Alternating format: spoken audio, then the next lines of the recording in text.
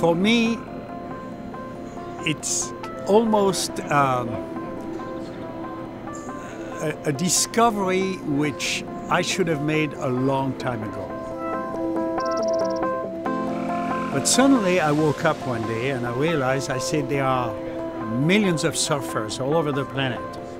Young people, most of them, who love the ocean and who are more and more concerned about the quality of the ocean. And they are becoming some of the best ambassadors to change things, to make it happen.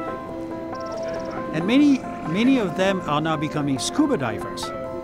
And the relationship between scuba divers and surfers was never established in a very firm way. This is changing now, thanks to Body Glove. And I'm saying this because I believe that we have the ability or the possibility of reaching out many more people if we go that way through surfers.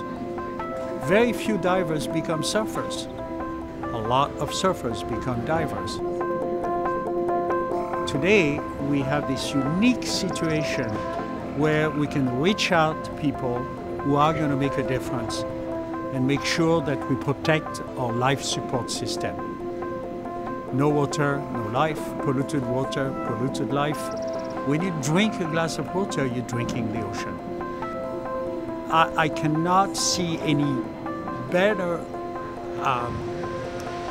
connections to reach out people who can make a difference than this relationship between Ocean Future Society, which I created to honor my father and his philosophy, and Body Glove.